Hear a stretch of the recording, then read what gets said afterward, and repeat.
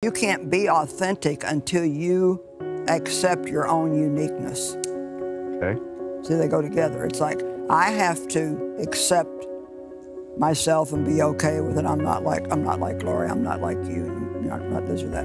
And if you don't accept that, then you become not authentic in that you're always pretending to be something that you're not. And boy, how much of that do we have? Frankly, I'm tired of the phoniness. Mm-hmm. I just think that especially Christians get this idea that people are not going to think well of them unless they're always okay and everything's always wonderful. And if you really start thinking about it, almost every person you ask them how they are, oh, I'm fine.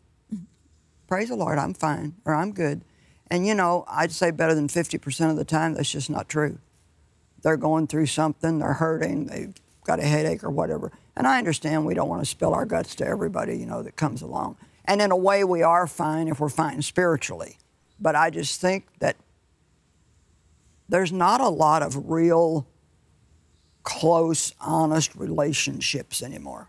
And I think if we want to have better relationships, Laurie says to me, how are you, Joyce? I mean, I should be able to say to her, you know, I went through a real rough time last week, blah, blah, blah, with this and that. But I know that God's going to take care of it. I've been working on a devotional on Psalms. And it's really came clear to me in reading the Psalms. David was so brutally honest with God about how he felt. Yeah. Mm-hmm. I mean, he did not hold back how he felt, but he always ended. The psalm always ends with, but I know you'll take care of me. I know you love me. But I just think we need to be more honest with one another. I mean, do we really think that Jonah was fine when he was in the whale's belly? Or that Job was fine when he had all those boils? And so I think we need to start being more honest. When are you too authentic? Because you even alluded to just now, you said, you know, you don't want to just spill your guts to everyone every time, but there should be a new awareness of authenticity. Mm-hmm. It seems like it's sweeping through. It feels like a very timely, fresh subject and fresh book. So 100% we need to break this down. Mm-hmm. But you can go too far where you just dread to even ask a person, how are you doing? Because you know you're going to get a big regurgitation of bad. Or there is the other side of that where people just do nothing but complain and murmur about everything, and that's a whole different set of problems than what we're talking about here. And the other reason why people are not honest with each other and authentic is because, and I hate to say it this way, but there's just not a lot of people that you can trust anymore with your secrets. And so if I say to you, you know, one of my kids is going through something right now and it's really been hard for me, you know, I don't want to say that to you unless I'm pretty sure that you're not going to get on Facebook or Twitter or on the phone and, oh man, you should hear what Joyce is going through. So I think we have a double problem. If we're going to be more authentic with each other, obviously you have to pick who you feel like you can trust to do that with. Mm-hmm. Feels like what you're doing is you're wanting to, if we use the old analogy of a road, one ditch is basically being a gossip. Right. And the other ditch is being so scared to tell anybody anything that you're going through that you're cloistered in the ivory tower and you never get any help or anything going on. So you've got this, you know, the two ditches. We need to stay on the road of authenticity. So what is authenticity? You've just written a book about it. What kind of give us the truth about what we're really wanting? If I'm an authentic person, I'm going to be the same in the grocery store, in the bank, in the supermarket as I am sitting right here on this platform. Okay. I'm not going to say one thing when people are watching, and then do another when I think nobody's watching, because God is always watching. And Jesus had a lot of scathing words for the phonies. He did not like phoniness, and that was what he told the real religious scribes and Pharisees. You tell everybody else what to do, but you don't do it yourself. And I think we have, I'm a pretty real person anyway, so this is kind of not real hard for me if I could be accused of being, too real sometimes. But I have a real hard time with people that are always fine and always okay, and they never have a problem. And I think those are the kind of people that can really make other people think, I must really be messed up. Because I've got some problems, but everybody I talk to is always perfectly fine. And I don't think, the reason why I put those two subjects together is you can't be authentic until you accept your own uniqueness. Okay. See, they go together. It's like, I have to accept myself and be okay with it. I'm not like Laurie, I'm not like you, I'm not this or that. And if you don't accept that, then you become not authentic in that you're always pretending to be something that you're not. And boy, how much of that do we have? It's like... Yeah. There's nothing more refreshing than being around someone that is going through something really hard, but their attitude is still upbeat. They still have the joy of the Lord, and that they're going through some tough stuff. Right. That's what I think is so amazing, to be around people that are full of the Holy Spirit, that still have that peace, they have that calm, and are the same. And I think that's really, you said in a nutshell, what God wants us to show to the world. Yeah. He wants us to show them that, yes, we have problems just like you do, but there is a different way to handle those problems. The Apostle Paul never one time told the believers that he would pray for their problems to go away. Never. You can't find a place where he said he would pray for their problems to go away. He said he prayed for them that they would bear their trouble with good temper, that they would maintain a good attitude. So we're not helping anybody, say, who doesn't know Jesus, who's already got an attitude that Christians are, goody two-shoes and really fakes and phonies. We're not helping them by acting like, oh, if you serve God, then everything in life is going to come up roses and you're never, ever, ever going to have a problem. I tell people when I do altar calls that receiving Jesus doesn't mean you're never going to have another problem. Right. Matter of fact, for a while you could have more, because the devil's going to be coming after you. But your worst day with Jesus will still be better than your best day ever was without him, because when you have him, you're never alone. You started bringing up a subject, I think earlier too, about as you get a little older, you get into the retirement phase-ish of your life, you start feeling like you've earned the right to be a little more opinionated. Talk about that for a minute inside the context of authentically unique. Well, I heard this statement, and I really like it. You're never truly free until you no longer have a need to impress anyone. I love that. I love that. And at my stage of life, 45 years in ministry, at this point, very successful ministry, I don't need to try to impress anybody. I am what I am, and you're either going to like me or you're not. And, I believe that God gives me favor, but there's always going to be somebody that's not going to like you. Right. And so... it's because they don't know you. Yeah, I just think there's so much problem with people comparing themselves with other people, trying to be something that they're not. And it makes them miserable. I mean, I tell all my stories about when God was trying to teach me how to be me, and I had a lady that lived next door to me that was Miss Arts and Crafts, and she made her family's clothes and had a garden and all these things. And I mean, Dave had to sew his own buttons on his shirts. I just wasn't good at all that stuff. Oh, and did you hear that? I tried to be like her. I got a sewing machine. I took lessons. And so here I'm sitting and doing something I hate. I hated every minute of it just to prove that I was a normal woman. And I was normal. I was just my version of normal. Yeah. You know, we don't have to all be like somebody else to be okay.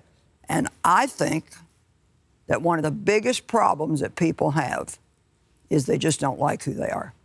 Wow. They just do not like themselves. And you can't, you know, when I first started really hearing the word, I kept hearing all these messages about loving people, loving people, loving people, loving people. And I really wanted to, but I just had a hard time doing it. And I couldn't figure out why, because if you really want to do the right thing and you can't do it, so God, what's the problem here? And he said, well, you don't love yourself. You can't give away what you don't have. So God loves us first, and then loving yourself in a balanced way really just means accepting God's love.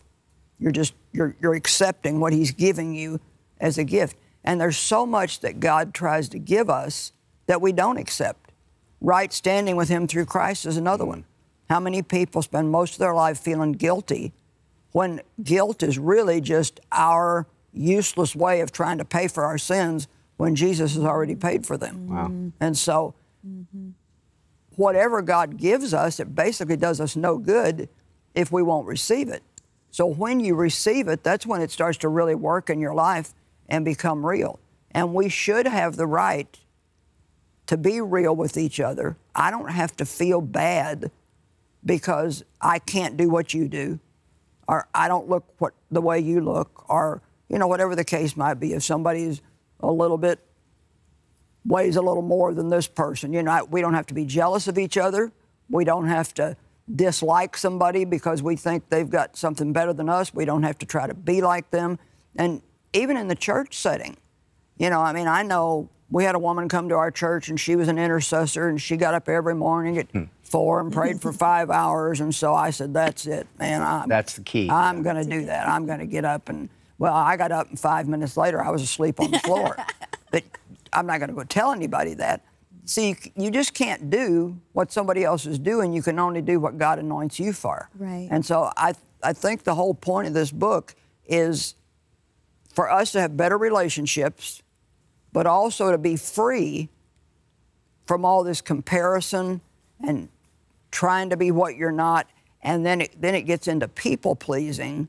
And how often do we do things that we absolutely do not want to do and don't even feel like we're supposed to do just to keep somebody else happy with us?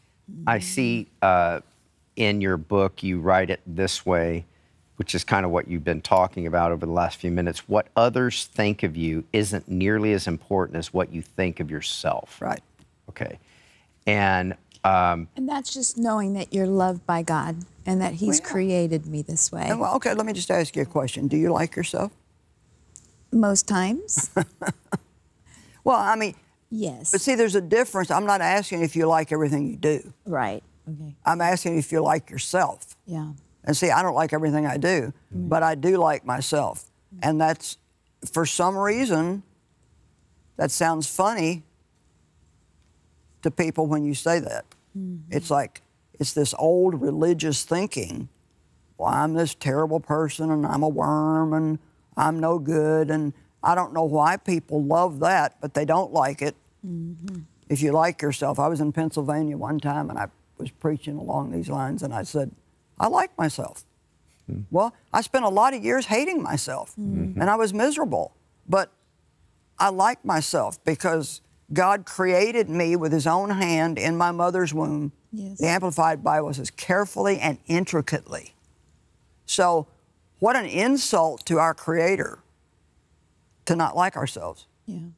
If he took that kind of time in creating each one of us uniquely, then the least we can do is show him the respect of liking what he created. But in my sermon, I said, I like myself. The next day it came out in the paper, Meyer says she likes herself. Well, it was like, obviously they didn't like it that I said that and made it sound like I was full of myself.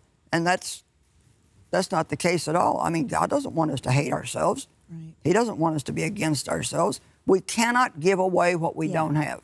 Yeah. And God expects everything that He gives us. I always say to you and through you. He gives me forgiveness, so I will give forgiveness to other people. Yeah. He gives me mercy, so I can be merciful to others. Yeah. He loves me, so I can give love to others, but I can't do that if I don't love myself. Yeah, so take that through the back door. If I hated myself, Right. hate everything about me, I can't No. love everyone through that. No, and I did for years. I hated myself. I hated my voice. I hated this. I hated that. And the whole thing with my voice is funny because now God blasts it all over the universe, and it is different. It is unique, but because of that, it kind of grabs people's attention. Yeah. I'll be out in the mall and somebody will say that voice. I know that. You're Joyce Meyer. I can't hide because of my voice. Once I open my mouth, it's all done and over with. And so I hated my voice, and yet God knows exactly what He's doing, and He does things on purpose, but we can't make use of the uniqueness that God has given us if we keep trying to be like somebody else. And that goes for men as much as it certainly goes does. for women. Men just won't admit it. Talk about that. Yeah, well, Not you. You don't have to say anything. And I'm not picking on you at all because you're great. male ego, I mean, we all know that it's there, and I think God puts that in men just because of the position that they're supposed to have. They don't want to ever look weak or needy, but men, you know, I mean, my husband is a golfer, and he would never say this, and I hope he doesn't watch this program, but, you know, you can't tell me that if Dave is playing with a bunch of really good golfers and he plays really bad that day, that it doesn't bother him at all. Yeah. Because I know that it does. But he would not come home and say, it really embarrassed me, or, you know, where as women we might say that, but it would be hard for a man to say that. But I think men have a lot of the same problems that women do. It's just that they're less likely to ask for the help to fix it. Mm-hmm. So when I golf and I completely miss the ball and throw the club in the lake, Right. that's more typical for me in we regard don't to golf. golfing. The takeaway so far, Joyce, is Joyce Meyer likes herself. Okay? Like it. That's the takeaway so far. And we all know people, because it's a common joke, who we say amongst ourselves, maybe to our spouses, that person loves themselves. When do you step over and fall into the ditch from liking yourself and that being appropriate to falling into the ditch and you love yourself? What's Very that good like? answer. I didn't say to be in love with yourself. There you go. I said to love yourself as God's creation. Yeah. I don't love what I do. I may not like everything about, you know, the way I look, or, you know, my hair's real baby fine. I would love to have thicker hair so I could do little different things with my hair. But hey, this is what I got, so you got to make the best out of it. But I'm not talking about being selfish and self-centered and being in love with yourself and expecting the whole world to revolve around you. I'm talking about a healthy, I'm really just talking about receiving the love of God. Right. And when I say I like myself, I hope and pray that there's a few million people watching that decide, well, yeah, maybe I could do that too. Beautiful. You know, it's not God's will for people to, God is for you. He doesn't want you to be against you. The devil's against you. Yeah. So when you're always just finding fault with yourself and feeling bad about yourself all the time, the devil loves that. He makes him and all of hell happy. Yeah. Break down a little deeper the idea of liking yourself, even loving yourself in the appropriate way, and not liking or not loving what you do. How do you separate that in your mind? Well, a long time ago, God gave me this phrase, your who is different than your do.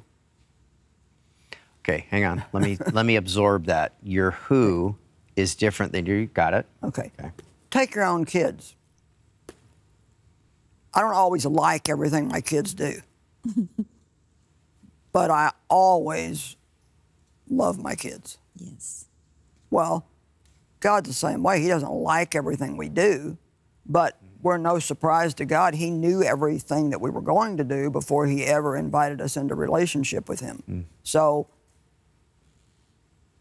he kind of is just waiting for what he knows is already going to happen. And he's already decided he's going to forgive us if we're willing to repent. And so if you really want to use your faith for something, use it to be free from guilt and condemnation. Yeah. I suffered so unbearably with guilt because of the way I grew up. And even though my father was sexually abusing me, somehow the enemy made me think it was my fault. My goodness. And there was something wrong with me. So I had this little record playing in my head most of my life. What's wrong with me? What's wrong with me? What's wrong with me? So for me to come to the point, where I can say, I like myself, and I know that I have faults, but I also know that I love God, and that I want to change, and that I'm not where I need to be, but thank God I'm not where I used to be. And you have to be able to see yourself in Christ. Right. You know, like right now I'm studying holiness. I've been on that kick for 2 or 3 weeks. And because we don't hear enough about that. Yeah. The Bible says, pursue holiness without which no man will see the Lord. So, you know, we've got a lot of, sloppy Christianity today, where people tend to think that, you know, because of the grace of God, they can get by with whatever, and it's okay. I mean, like, talked to somebody recently in the middle of getting a divorce, living with his girlfriend, and he says to this other friend, why don't we fast 1 day a week for the fruit of the Spirit? I'm like, give me a break. You know, you're living with your girlfriend. You're in the middle of getting a divorce, but you think fasting for the fruit of the Spirit is going to help you? Why don't you go back and get the living with the girlfriend thing straightened out before you try to do some spiritual exercise that you think is going to help you? So I've been studying holiness and looking at a book this morning. And see, the Bible says we are holy, that we are sanctified. That's positionally. That's the position that we have with God through Christ. We are the righteousness of God in Christ, but that's positionally. So it's like we're working out something that we already have. So God puts all these, it's kind of like when you're born again, he downloads a little bit of everything that he is into your spirit.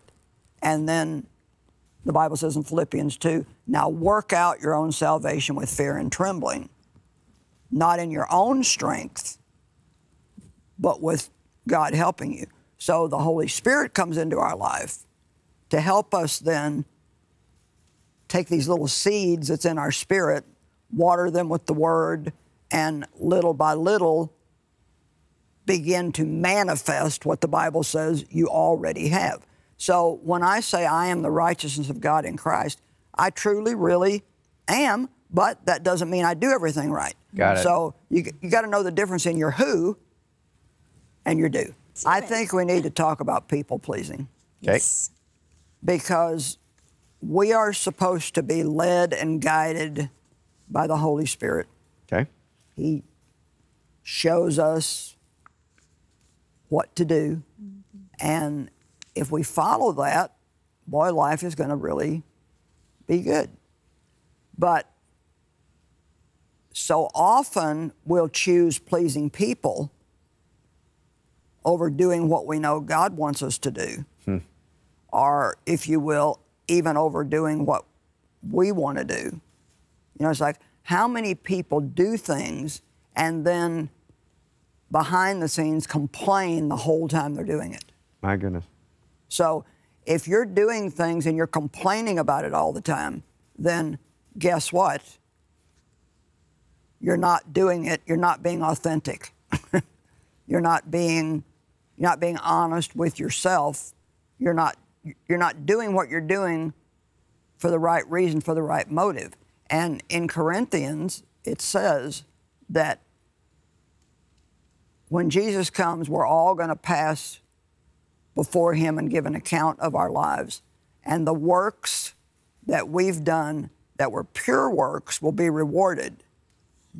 But all the works that were not pure will be burned up in the fire, though you yourself will be saved. So we're not saved by our works. Our salvation is a settled, done deal. But there are rewards in heaven, or the loss of rewards. Wow. And I don't want to lose mine. Right. You know, I don't want to still be in kindergarten when I get there. I want to have the best of everything that God has. So it's really important to me that I do things because I really believe that God wants me to, or because I believe it's the right thing to do, not just to keep you from getting mad at me because I'm so afraid of rejection that I let everybody control me just to feel like that I'm being accepted. Can you give me a story in your life where you people pleased and now you recognized it and you don't do that anymore? Well, when my first opportunity that I had in public ministry, I worked at a church, and the man that I worked for was 10 years younger than me, and we both had our own set of problems, and we're still friends, and he would say the same thing, but his personality reminded me a lot of my dad in that he was very strong, and you just kind of felt like you better do what he wants or, you know, you might be out of here. Well, I so wanted to minister, didn't want to lose my job. So I did a lot of things that, you know, for example, sometimes just being at church too much when I should have said I really need to be home with my family. You know, there's all kinds of things that if we would just follow our heart, how good life would be. But when you have the fear of man, the fear of rejection, the fear of being talked about, the fear of what they're going to think, you end up, and we do it sometimes so fast we don't even realize we do it, or we've done it so long we don't even realize we do it. We please people to get what we think we want. Another example, Dave and I were still in we were Lutherans, we were still in the Lutheran church, and they had a board of elders, and boy, I wanted my husband to be an elder because those were the important people in the church, and they were in the know, they knew everything.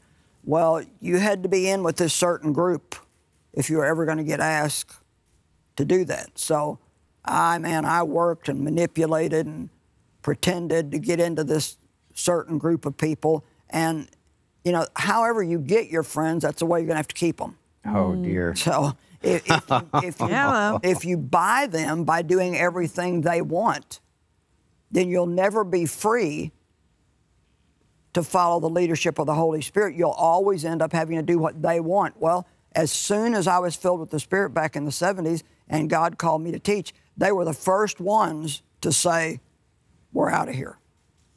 They weren't really my friends. They didn't want me to follow God. They wanted me to follow them. And so, and let me just say this, the longer that you let somebody control you, the harder it is to break that control. So, as you listen today, if you're letting someone control you, and I hate that because my father controlled me, and I absolutely hated it, but then I became a controller. It's like the only way that I could live without having fears if I could control you, and if I couldn't control you and you were stronger than me, then I'd let you control me. And that's not the way God wants us to be. I don't know if you figured it out, Matt, but we're pretty messed up until God, you know. I think to even come to the point where I can understand all that now. Yeah. You know, because when you're in it, you don't understand you it. see it. Yeah. You're just reacting and you're doing these things and you're miserable, but you don't know why. Yeah. Joyce, you were doing a lot of that stuff, though, out of a kind of potentially at least a good space. You weren't doing it. I mean, you did say you did use the word manipulation, but at least you thought that having status at church and this, and so you were people pleasing, but it felt like you were at least out of a good motive or potentially good motive, right? God doesn't care anything about status. Yeah. I mean, even if I was doing it for status, I was still doing it for the wrong reason. Yeah. You know, the thing I should have done is prayed, you know, God, if you want my husband to be an elder in the church, then you make it happen. I shouldn't have been manipulating and pretending and, you know, being phony, trying to make it happen by playing up to all these people that I didn't even like. You know? And I don't even think we begin to realize how much of that there is in the business world. How much is there of pretending and doing all these things you don't want to do just to get the promotion that you want, or even for believers, how many people will compromise their morals in order to get the promotion that they want? Wow. Okay, can I ask you one hard question? Well, I suppose you will. It's your show. Let me just ask you one. This is a unique one. We're talking about authenticity and being uniquely you. But if you have achieved a certain level by, first of all, grinding it out, doing a lot of things for the wrong reason. But let's just say here you are, and we're sitting here in 2021, hoping for 2022 to come soon, and we're talking about, Joyce, a global ministry. I could blow people's mind with just how many languages your broadcast is on just in India. Right. Okay. So, you know, and the number of translations and your books being translated in 135 different languages and all these different accolades, New York Times #1 best-selling. So there's a lot of people that want to be you. Okay, so unfortunately, I'm putting the emphasis on you because you're old enough to handle it and you'll give us good issues on this.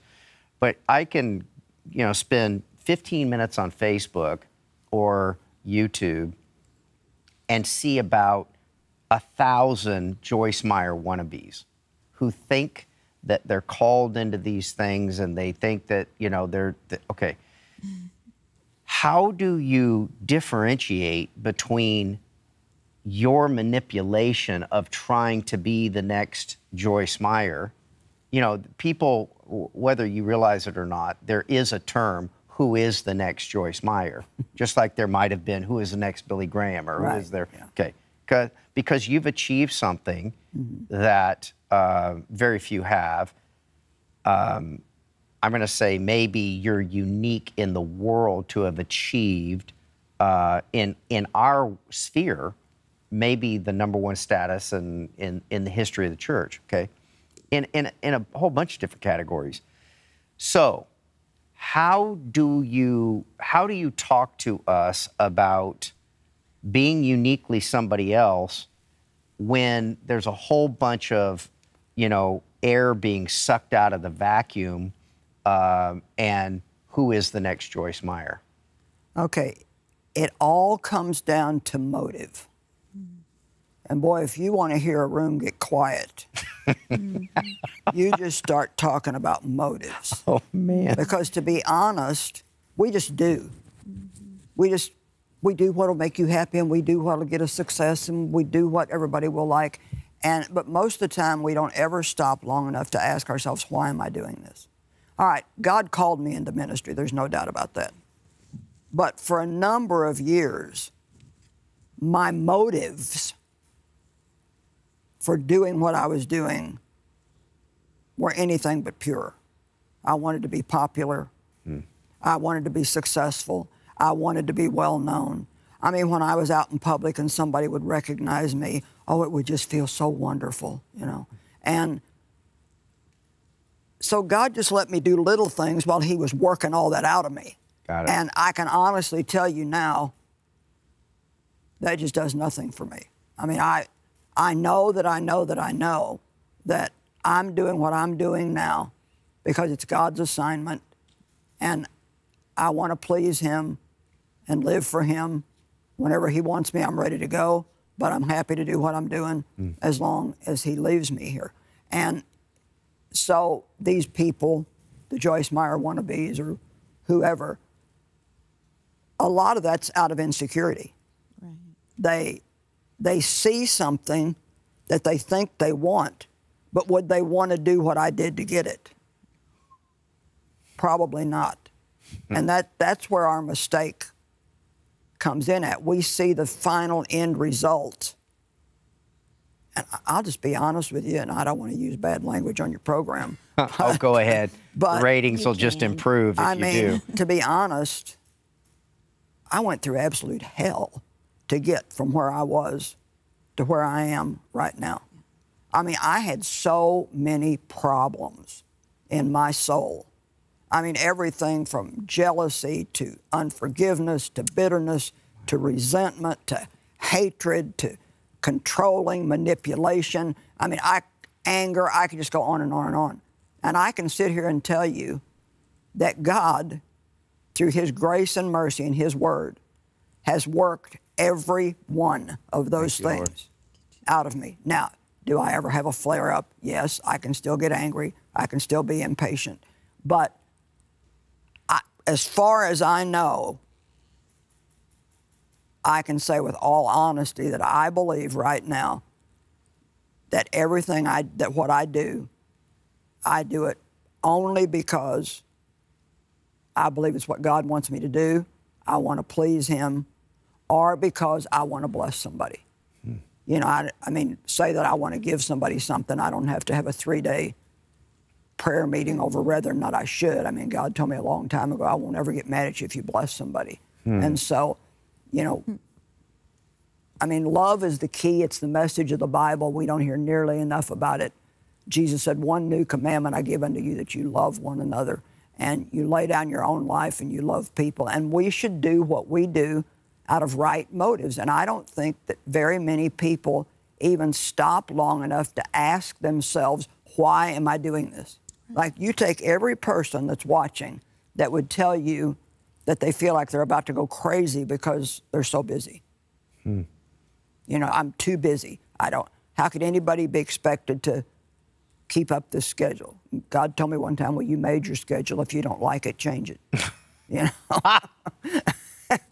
What's the truth? Yeah. You know, we say yes to all these things a lot of times for a totally wrong reason. And then obviously there's no anointing there to do them. So we struggle, and then we murmur and complain about our schedule. But we're the ones that said yes to all the stuff. I mean, if everybody who thinks they're too busy, if you would take 30 minutes and make a list of everything you're doing and ask yourself, why am I doing this? Why am I doing this? Why am I doing this?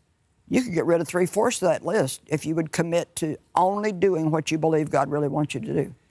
If somebody actually read this book, then there would be no need for the next Joyce Meyer, because it would be that they would be the next. Themselves. They you know, they need to be who they are. But I love the point that you made of going through hell to get there.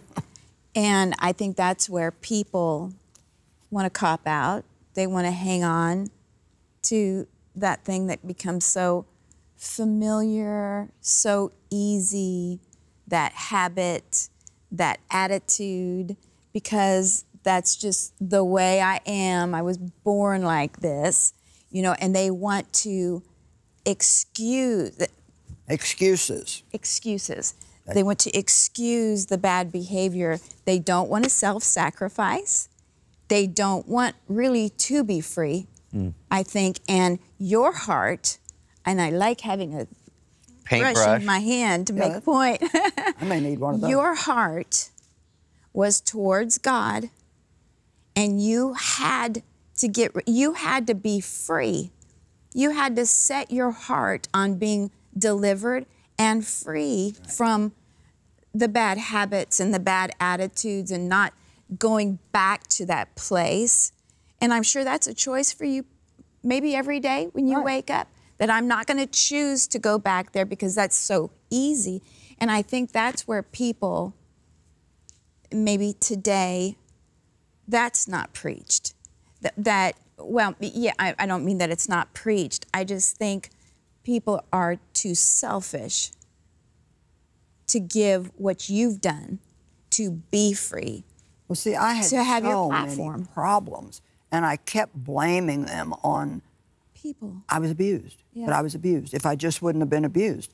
And nobody should have been treated like me. A dog shouldn't have been treated like me. Right. And the Lord spoke to my heart and he said, you're right. You were treated bad, you were treated wrong, and it was not fair, but you don't have to stay that way. Yeah. You can be free and you can overcome it, but I had to own it. Right. I had to stop blaming it and say, okay, it wasn't my fault, but this is the way I am now. And so I can either keep blaming and stay this way, or I could say, this is wrong and I have a problem with it. And God, please show me how to get out of this and set me free. Let me see if you agree with this just for a second. Being who you were, which was wrong motives for most everything you wanted, that was hard and exhausting. Very. Okay. What you're talking about is doing what you're doing for the right reasons, and sometimes what you're saying is, I went through hell, or that must be hard too, right? Yeah. So choose your hard. Yeah, right.